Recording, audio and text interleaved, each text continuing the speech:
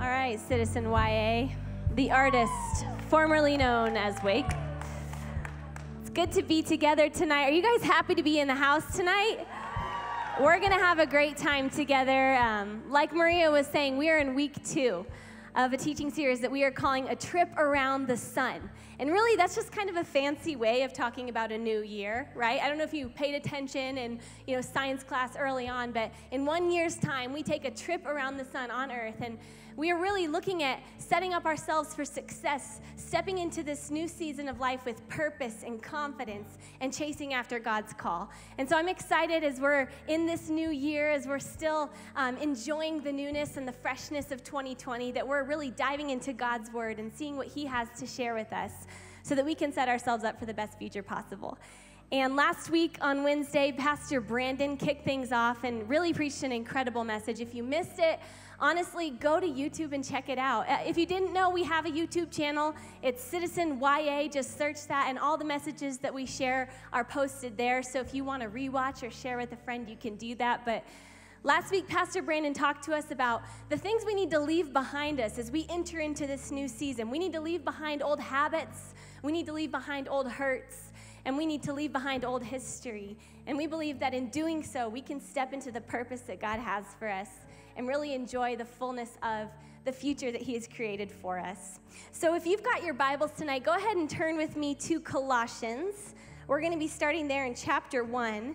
And Brandon talked about this last week, but we really do want to encourage you to be bringing your Bibles every single week here to YA.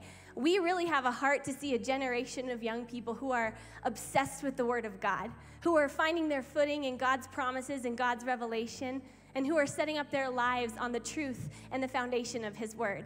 And so we believe that starts here in community, so we love to see pages flipping and seeing people taking notes. But if you don't have your Bible tonight, no worries, we'll have it up on the screen behind me. So I'm going to be reading Colossians 1, verses 26 and 27, and I'm going to be reading out of the Passion Translation. Here's what it says.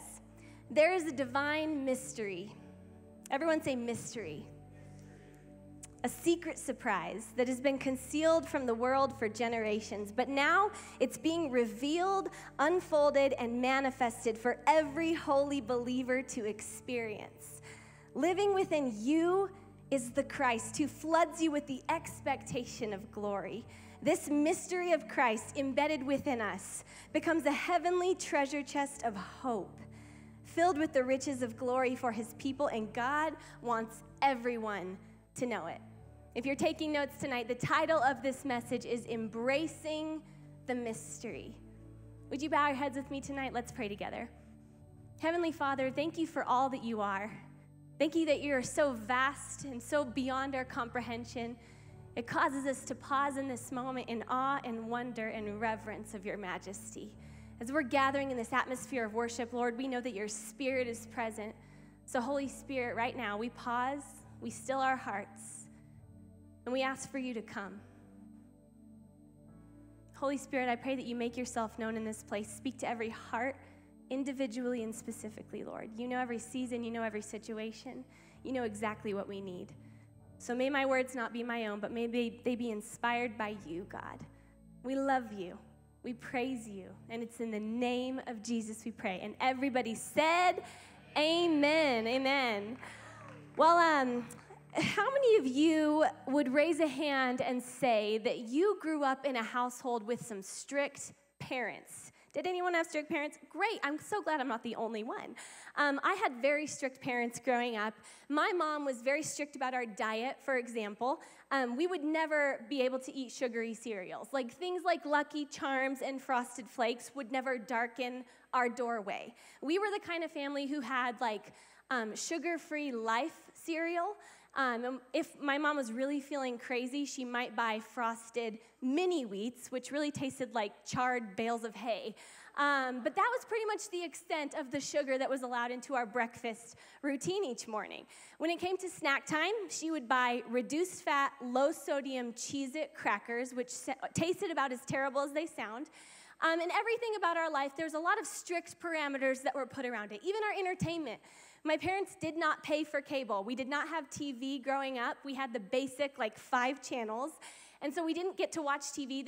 I grew up in the dark ages before iPhones and laptops and iPads. And so I really had no access to any form of entertainment. And really the only thing that we were allowed to watch as me and my siblings, we were able to watch the Saturday morning cartoons. Is that still a thing? Because if it's a relic of the past, I'm sad for today's kids. Saturday morning cartoons were where it was at. But there was one show on Saturday mornings that me and my siblings were expressly forbidden from watching. And that was the Power Rangers. Because my mom said their power doesn't come from Jesus. I'm not making this up for a sermon illustration. This is actually my upbringing.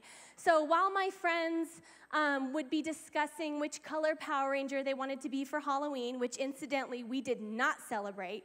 No, we celebrated Hallelujah Day. And we went to our church. We got candy from church, and I was allowed to dress up as the mother of Jesus. I had my baby doll, I had my headscarf, and my brother had a lion costume, but he couldn't just be a lion. That wasn't biblical enough. So my mom called him the Lion of Judah. And so this was kind of the way we were brought up. We didn't get to watch TV, we didn't get sugary cereal, but I think we turned out okay. But that being said, we didn't really have much forms of entertainment, and so what me and my brothers and sisters did is we all turned into voracious readers. Does anyone love to read? Oh, I loved reading growing up. I would consume books like crazy. I have vivid memories. My mom would take me and my siblings to Cherry Hills Library, and she said, you can pick out as many books as how old you are. So if I was 10 years old, I could check out 10 books, and you better believe it, I did every single time.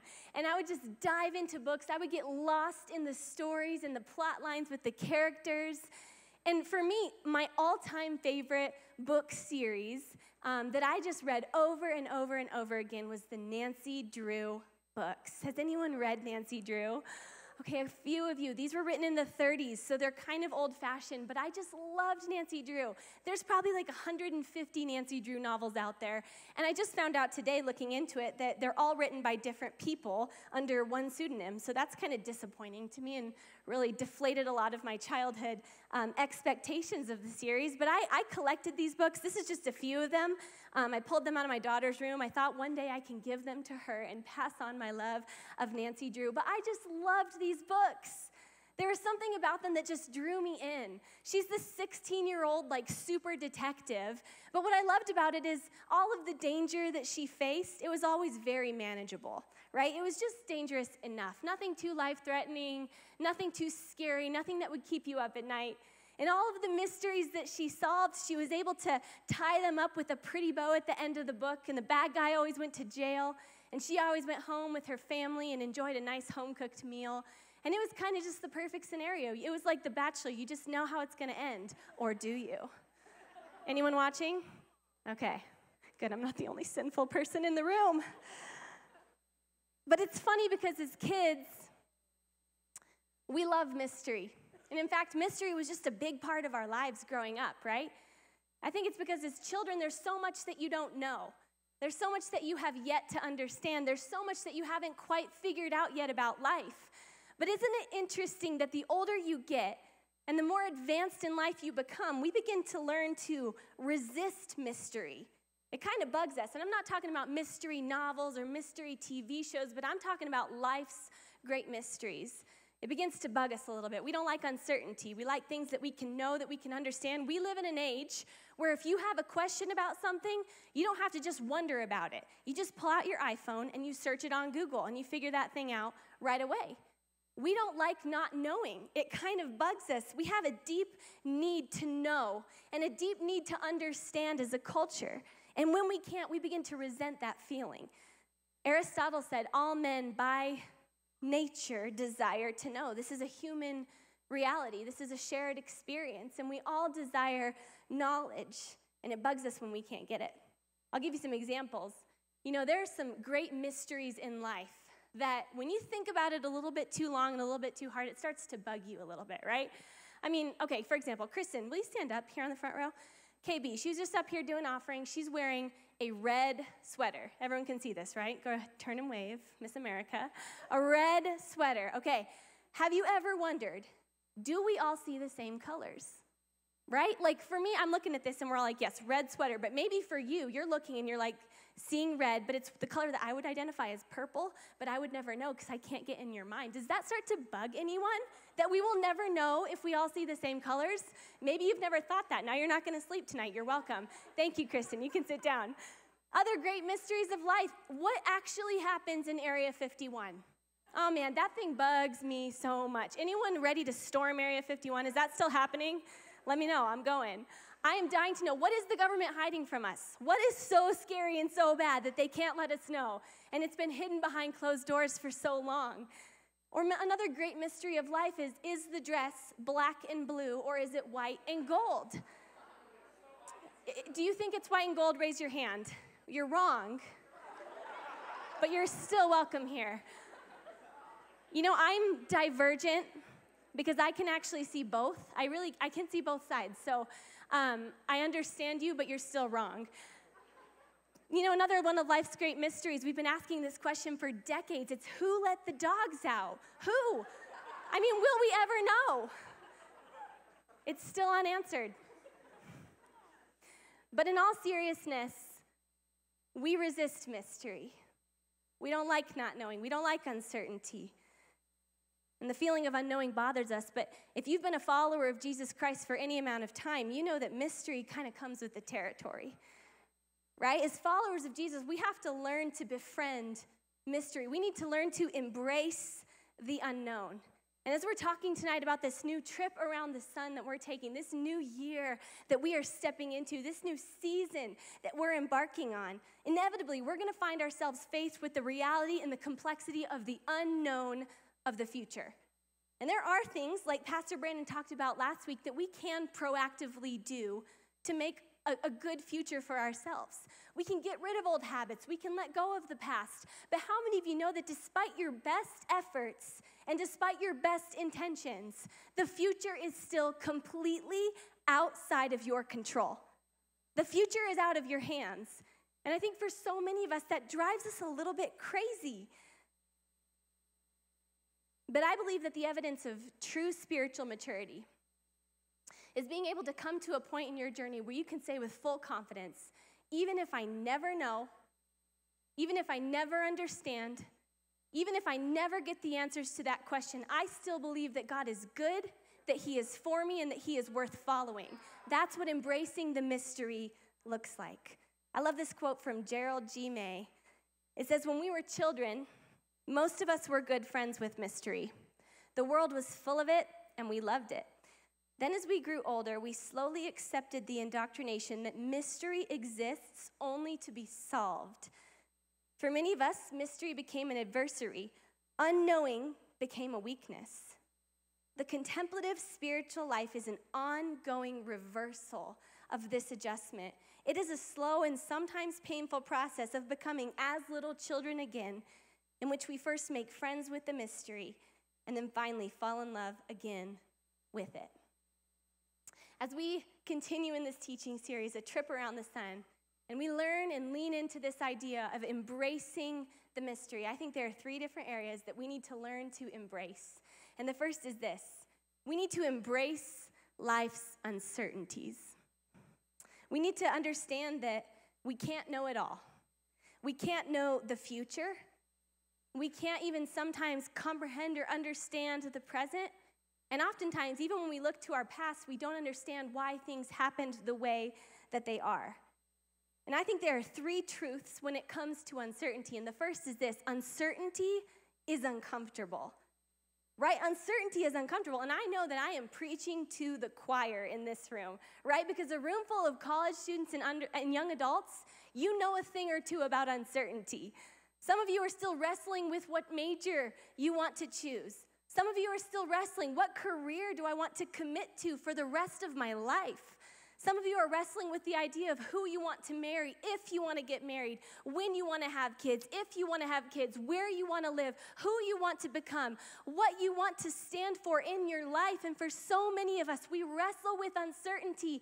And honestly, we kind of hate it, right? Uncertainty is uncomfortable.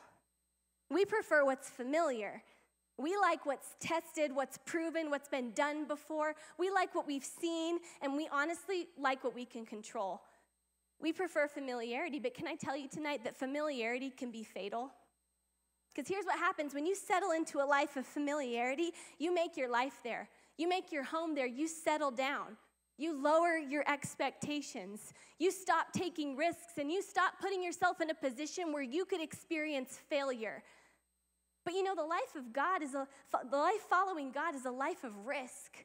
It's a life of stepping outside your comfort zone, of doing things that scare you a little bit. That is the requirement, the baseline requirement of a life of faith. Familiarity can be fatal. Uncertainty is uncomfortable. The second truth about uncertainty is that it is revealing. Uncertainty is revealing.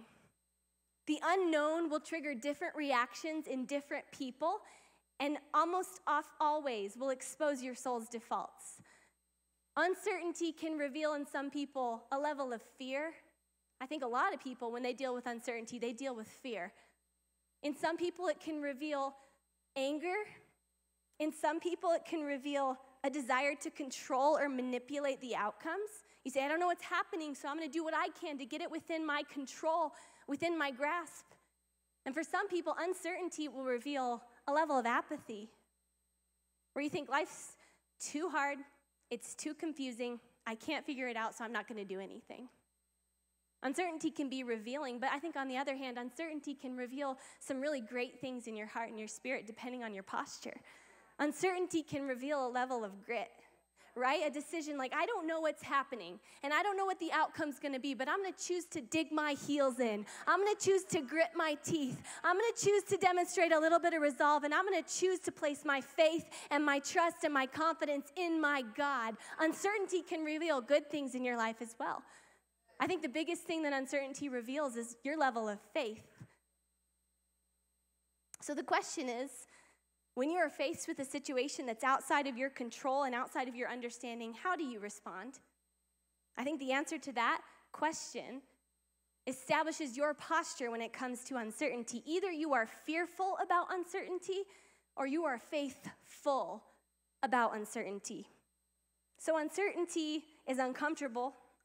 Uncertainty is revealing. And lastly, uncertainty is essential. Can I tell you that uncertainty is actually a very good thing? Believe it or not, if we can learn to embrace uncertainty, it can be one of the most beautiful and remarkable things about your faith journey. I believe that uncertainty is the foundation of faith. Picture with me, if you will, a foundation of a building being laid, and across it just says the word uncertainty. And on it is built faith. I don't know what's happening, but I still trust in God. I don't know what my future looks like, but I know who my God is. I don't know why bad things happen, but I know that my God is good and faithful. Uncertainty is built on the foundation of faith, and you can't have faith until you have uncertainty. I mean, just look at the dictionary definition of faith. It can't get more basic than this. It says, faith is the strong belief in God or in the doctrines of a religion based on spiritual apprehension rather than proof. What you apprehend in the spiritual rather than what can be proven. Hebrews 11:1, the definition of faith found in Scripture says, the fundamental fact of existence is that this trust in God, this faith is the firm foundation under everything that makes life worth living. It's our handle on what we can't see. Faith and uncertainty go hand in hand. Do you remember when we were kids, when you would be playing on the playground and you'd have a friend who'd be like, hey, I bet you I can get on the swing set and I can swing so high that I can jump all the way across the grass field. And what did everyone say in response? They'd say, oh yeah? Prove it. Or someone would say, oh, you know what? I can go down the slide backwards with my eyes closed. And someone would say, oh yeah? Prove it. You know what I think is funny is in our adult life, I think that's how we look at God all the time. Say, oh yeah? Prove it. Prove it to me. Prove to me that you're for me. Prove to me that you've got me. Prove to me. And we're asking God to prove it, but faith is actually embracing something that you may never be able to prove. But that's kind of the essence of it, isn't it? So rather than fighting against uncertainty, what if, as we embark on this trip around the sun, what if we choose to embrace uncertainty? What if we didn't allow uncertainty to direct us down the path of fear, but rather, what if we directed our uncertainty down the path of faith? What outcomes would that change in your life and in your perspective? I think if we can learn to embrace uncertainty rather than resist it, we're going to find ourselves on a wild God adventure that will take us places we never could have dreamed. You know, you just have to open up Scripture to see heroes of the faith, people that we are living in their legacy, and see the way that they base their faith on the reality of uncertainty. I mean, story after story after story. One of my favorites is the story of Abraham, and many of you know it. But in Hebrews 11, it chronicles the heroes of the faith, and it talks about Abraham's journey, using uncertainty as his foundation upon which he built his faith. This is what it says in Hebrews 11, verses 8 through 12. It says, "By faith Abraham, when called to go to a place he would later receive as his inheritance, obeyed and went," catch this, "even though he did not know where he was going."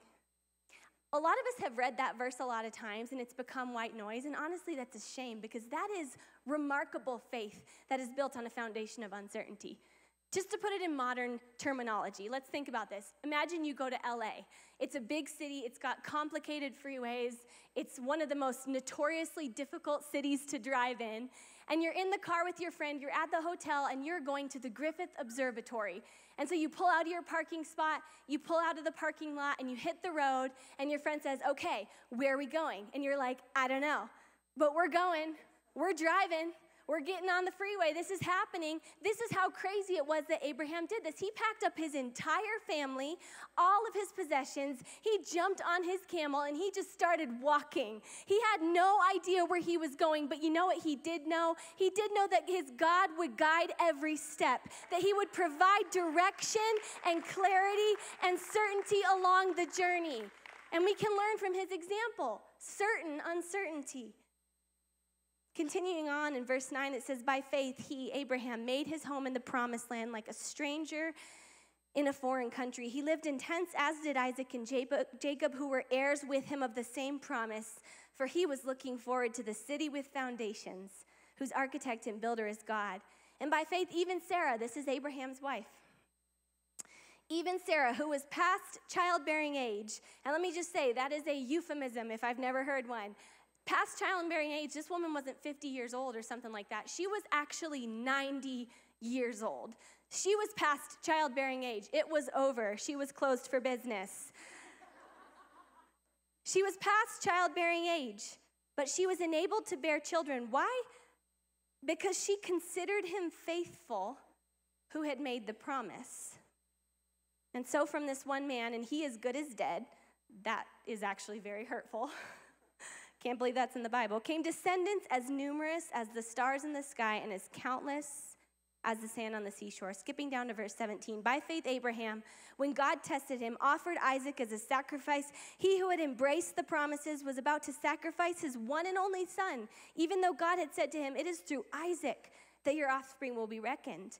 This is key. Abraham reasoned that God could even raise the dead, and so, in a manner of speaking, he did receive Isaac back from death. You know, we know Scripture. We've heard all the stories, so we know about Lazarus raising from the dead. We know about Jesus raising from the dead. We know that Jesus was able to raise a young girl from the dead. This is something that, in our context, having the privilege of knowing the entirety of Scripture, we know that resurrection is possible through Jesus and through the power of the Holy Spirit. But Abraham did not have that same context. You see, up until this point in history, resurrections had never even taken place. So this was the level of certain uncertainty that this man possessed. He said, "God is asking me to sacrifice the fulfillment of his promise in my life. This son that my wife Sarah conceived at 90 years old, that was born and was promised to me, that this would be my legacy through his life. God's asking me to sacrifice him." But you know what he did? He obeyed God. He did exactly what God told him to, because he reasoned, you know what, I don't understand all the details, but I bet that God is so big and so powerful that he could even raise my son from the dead. And I think there's a lesson we can learn from these stories. This is a double negative, so if you're an English major, you're going to hate me right now. Don't dwell on what you don't know. That's going to drive you crazy. But do dwell on what you do know, because that's liberating. What do I mean by that? Don't dwell on the things you can't control, the things that are outside your understanding, outside your comprehension, because that's going to drive you crazy. But can I tell you, you can dwell on what you do know, and what you do know about God and his character and his nature and his word. Don't dwell on what you don't know, but choose to put your focus on what you do know. This is exactly what Abraham and Sarah did. Sarah had no idea how her body could physically bear a child. It was physically impossible for that to happen, but she chose not to dwell on that reality. Instead, it says she considered him faithful who had made the promise. She dwelled on what she knew about God's nature and God's character and allowed that to influence the way she perceived her situation. Abraham had no idea why God was asking him to sacrifice the fulfillment of his promise. He could not reconcile. It didn't make sense in human understanding, but he chose not to dwell on that. Instead, he chose to focus on the reality that God had the power to raise his son from the dead, and he chose to trust God completely. Can I tell you, it can be the same in your life. It's like, I don't know why this horrible thing happened. I don't know why you lost that person. But I do know that God is still good and that he has the power to work all things together for the good of those who love him. I don't know why that person hurt you and betrayed you deeply, and you still wear the scars of that today. But I do know that there is a friend who sticks closer than a brother, and I do know that God is faithful even when we are faithless. I don't know why your life isn't working out the way you always hoped and dreamed and imagined it would, but I do know that God has a plan for your life. He has plans to prosper you. He has plans to give you a hope and a future. Can I tell you, don't dwell on what you don't know, but dwell on what you do know. The greatest weapon you can wield against uncertainty is the weapon of the Word of God. The truth of Scripture, the truth of God's character and nature. It can be found within these pages. And you may not find certainty in these pages. I'm not telling you tonight you can open up to page 1022 and find what major you should be pursuing this year. You may not find certainty, but you can absolutely find clarity. Through the power of the Holy Spirit, he will make everything clear. He will illuminate your path, and he will give you direction for every step. I do believe beyond the shadow of a doubt that clarity can be found on well-worn pages. We love the Word of God. So first, we need to embrace uncertainty, and secondly, tonight, we need to embrace our own futility. We need to embrace the fact that we are weak and we are limited. And you might be thinking to yourself, wow, Delaney, that's a buzzkill. That's kind of a depressing point. And it can be unless you choose to view it in a way that I think we can as we get to the end of this. I believe that there's power in embracing your futility, embracing the fact that you as a human being are simply limited in your understanding. Can I tell you that there are things that you will simply never know and you will never understand? It doesn't matter how many college degrees you get. It doesn't matter how many languages you learn. It doesn't matter how many countries you travel to. It doesn't matter how many books you read. And it does not matter how many podcasts you listen to. There are some things that you will never know. And there are some things that you will never understand. So in the mystery, you are faced with your own weakness. We find out that we don't know it all. And not only that, you can't know it all. And in the mystery, you encounter your own humanity. And isn't it interesting that as a culture and as a society, we have made that into a bad thing? Embracing our weakness, embracing our limitations as humans, we've made that into a bad thing. But can I tell you tonight that in the weakness, you're actually primed for wonder? It's exactly the place you want to find yourself when it comes to this journey of faith. I love what Psalm 8, 3-4 says. It says, when I consider your heavens, the work of your fingers, the moon and the stars which you have set in place, what is mankind that you are mindful of them? Human beings that you care for them. I love this because the psalmist is saying here, what is mankind in light of all of the glory and majesty of our God? I think when you are aware of your weakness, you are more perfectly positioned for wonder. Wonder at God's majesty and goodness, just the fact of how big he is, how beyond our understanding and comprehension. You know, there's something about space that just makes you feel small. Brandon talked last week, we have this weird thing for space. We love just learning about it. We love exploring more about it. And the more that you learn about it, the more you realize how big it is, how expansive it is. And it can be intimidating because you realize how finite you are, how limited you are. And I think that's exactly what David is writing in this psalm when he says, when I consider your heavens, when I consider the moon and the stars, the only conclusion I can come to is, what is man that you, Creator God, Creator of all of this, would be mindful of us? I think just like a child who marvels at the strength and the wisdom of their parents, there is beauty found in the posture of one who has embraced their own futility and stands in awe of God. If we get to a place where we know everything, where we understand everything, where we can comprehend every idea and every thought, then we no longer have the capacity for wonder. Why? Because we figured it all out. There's nothing left for us to marvel at. There's nothing left to leave us in a state of awe.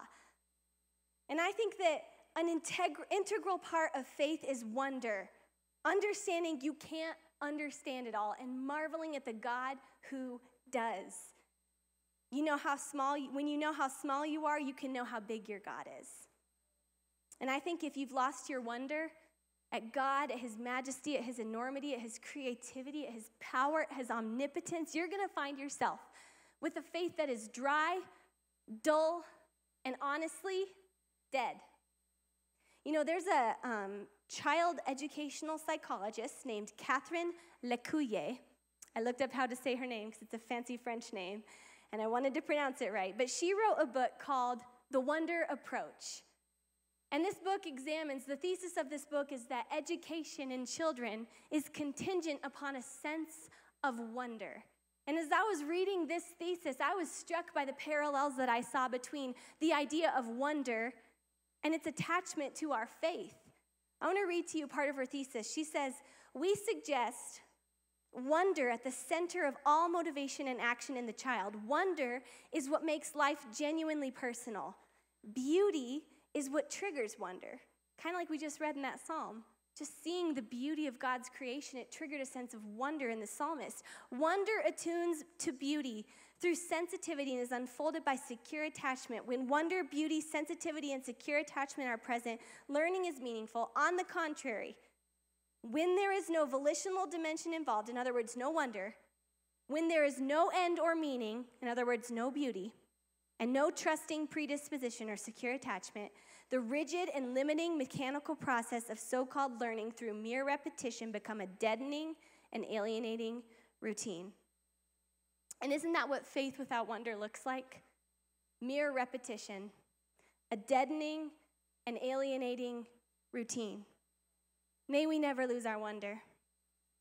My prayer for this trip around the sun that we're embarking on together is that we never lose our wonder. May we always remain in awe of our God. May we be humbled by his greatness, and may that lead us to a place of trust, not in ourselves, but in him. The last thing I'll say on this point is there's a song by Bethel Worship, and it's called Wonder, and this is what the lyrics say. I love it. It says, may we never lose our wonder. Wide-eyed and mystified, may we be just like a child, staring at the beauty of our King. So if we're going to embrace the mystery, we have to embrace uncertainty. We have to embrace our own futility.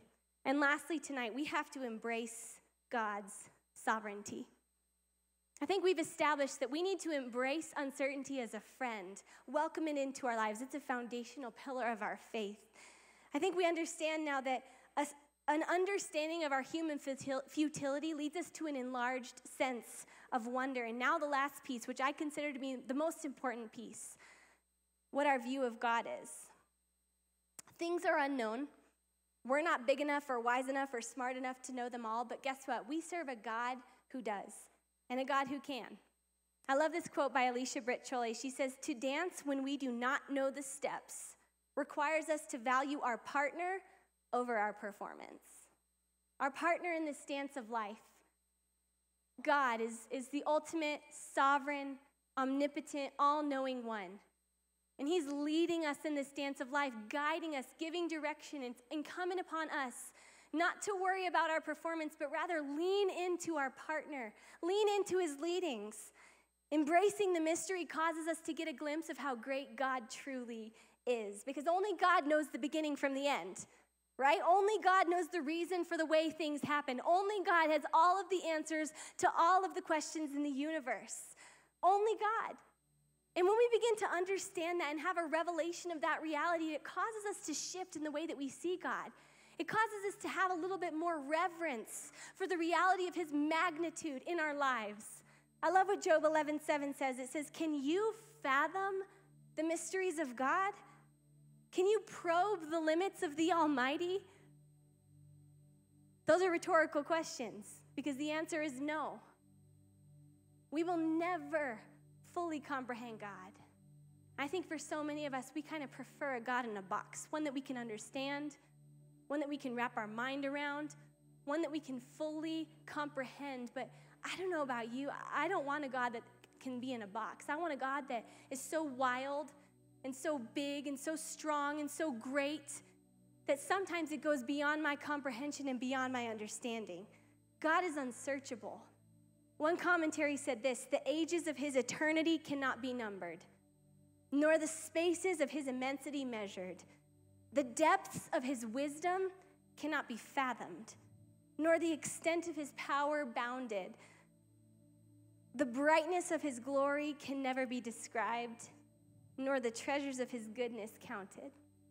Isaiah reiterates this in his prophetic narrative.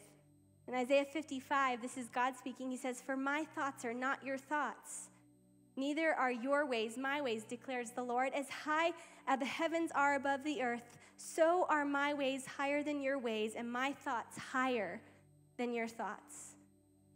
So why does it matter how we view God? Why does it matter our understanding and perception of who he is, his sovereignty? You know, when I was a little girl, I remember really dealing with night terrors. I was so afraid that someone was going to break into our house, and I had really weird night terrors about mountain lions jumping through my window and killing me and eating me. Who knows? But I couldn't sleep a lot of the time, and so what I would do is when I was scared, I would get out of bed, and I would run to my parents' room, and I would climb into bed next to my dad. Because just being next to him, just feeling his presence, knowing how much he loved me and how he would do anything for me, I felt a sense of protection, safety, and security wash over me. And I think the same is true when it comes to our Heavenly Father. The closer you get to his strength, the more you begin to understand his bigness, the more you can get a revelation of just how much he loves you. I believe it gives you a sense of safety and security that will cause you to view uncertainty and even your own futility in a completely different light. No longer is it an intimidating thing. No longer is it a discouraging thing, but rather you can sit in the middle of your uncertainty and you can say, you know what, having this big view of God isn't causing me to resist uncertainty. No, it's causing me to rest in my uncertainty because my God's got this. I don't have to worry. I don't have to strive. I don't have to manipulate or control. I don't have to make things work out the way that I think that they should. My God is in control, and I can rest in that reality. We need to have an understanding of God's sovereignty. And you know, can I say it's not a bad thing to not have all the answers when it comes to God? I think that's a lie that a lot of us believe. Maybe you're early on in your faith and you're hesitant to share it with people because I don't know enough of the Bible. I don't know enough about God. I think there are way too many preachers and teachers who love to stand on a stage with a microphone and pretend like they have every single answer to every single one of your questions about the mysteries of God.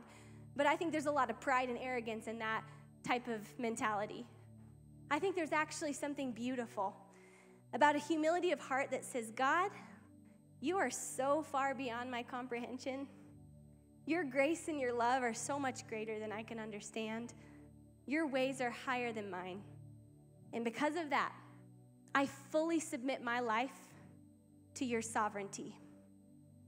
And that is what embracing the mystery looks like in its fullness. Submission to the only one who has a full revelation of all of time, eternity, and the deepest questions of the universe. Understanding that he is in control. Now, I don't know about you, but I want to be the kind of person that in the face of uncertainty, in the face of things I don't know, in the face of questions that can't be answered, I don't allow them to cause me to step back from my faith. I don't want to make the mysteries of God that I can't understand to be null and void just because I can't get my mind around them. I want to have the kind of faith that says, you know what, I'm going to build upon this uncertainty. I'm not going to dwell on what I don't know. I'm going to lean into what I do know. I want to live in that state of mystery, continuously in shock, continuously in awe, continuously in wonder of my God, and seeing the miraculous ways he continuously shows up in my life. That's what living in this state of mystery looks like, and it's a beautiful thing. Lastly, tonight, I want to read you a scripture from Isaiah 40. And if you're dealing with issues of not really comprehending the sovereignty of God, I'd encourage you every morning, read Isaiah 40. I'm not going to read the whole thing to you tonight, but just a few of the verses. This is God speaking in verse 25. Can you find anyone or anything to compare to me? Where is the one equal to me? Lift up your eyes to the sky and see for yourself. Who do you think created the cosmos? He lit every shining star and formed every glowing galaxy. He stationed them all where they belong. He has numbered, counted, and given everyone a name. They shine because of God's incredible power and awesome might. Not one fails to appear. Why then, O Jacob's tribes, would you ever complain? And my chosen Israel, why would you say, Yahweh isn't paying attention to my situation. He has lost all interest in what happens to me. Don't you know? Haven't you been listening? Yahweh is the one and only everlasting God, the creator of all you can see and imagine. He never gets weary or worn out. His intelligence is unlimited. He is never puzzled about what to do. He empowers the feeble and infuses the powerless with increasing strength. Even young people may faint and get exhausted. Athletic ones may stumble and fall, but those who wait for Yahweh's grace will experience divine strength. They will rise up on soaring wings like eagles, run their race without growing weary, and walk through life without giving up. This is the God that we serve, the maker of the heavens and the earth, the giver of strength and energy and direction and passion in your life. And the sooner we can begin to embrace the fullness of his mystery, embrace uncertainty, embrace our futility, and embrace, most importantly, the sovereignty of our God, the sooner we're set up for a path of a fruitful life and purpose on this earth. If the worship team wants to come out and join me. In closing tonight, I think that one of the greatest mysteries of God, one that has captivated the hearts of mankind since the very beginning, is the mystery and the reality of why God would come back for us. If you know our story of humanity, you know that in the very beginning, God and mankind experienced perfect harmony together. But when sin came onto the scene, it fractured that relationship. God is perfect and holy and sinless. He can't be around sin. And so distance was created between God and humanity. And this broke the heart of God. And for centuries, this is how we live, separated from God, doing our best to get to him, giving our best efforts to try to be worthy of his love. Until one day, God in all of his divinity and majesty and power in heaven, he chose to send his son Jesus down to earth. Not just to patch things up, try to fix it. No, he sent him to die, a horrible death for us, so that gap might be bridged forever. And when you consider the magnitude of that decision, that our holy God would send his perfect son to die so that you might have relationship with him, so that I might have relationship with him, despite the fact that he did this while we were still sinners, while we were continuously choosing ourselves, while we were continuously making decisions that grieved the heart of God, he still chose to send his son Jesus.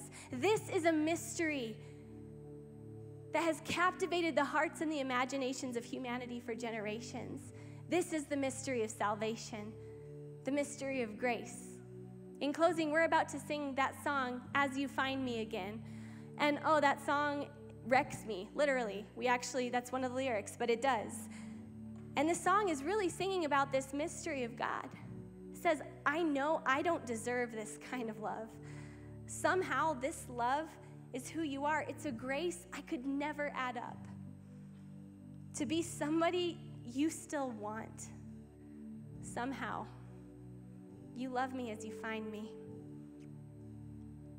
Despite your failures, despite what's going on in your heart, despite those things that you know you need to leave behind you, but you can't seem to get out of your life, despite what's been done to you, despite even what you will do in the future, he loves you as he finds you.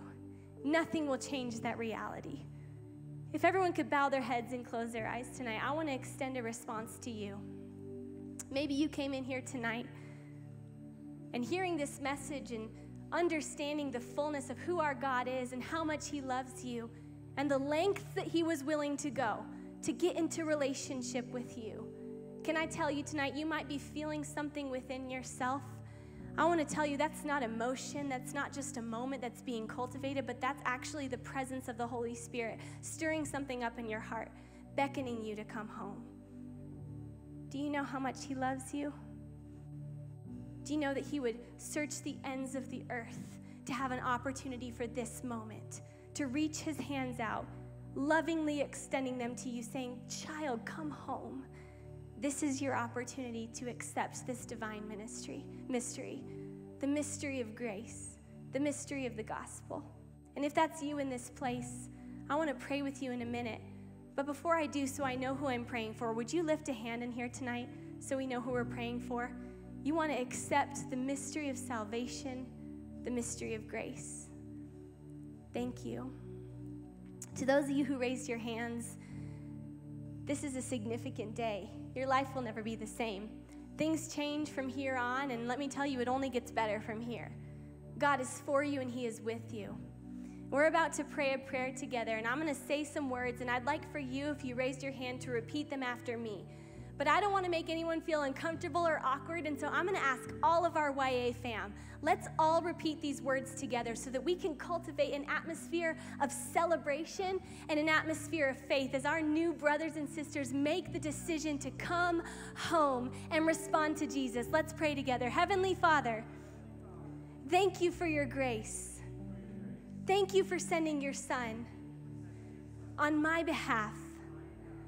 God, it doesn't make sense. I know I'm a sinner, but I'm grateful for how much you love me. I turn from my old life, and I step into a new future with you. I love you, Jesus, and it's in your name we pray.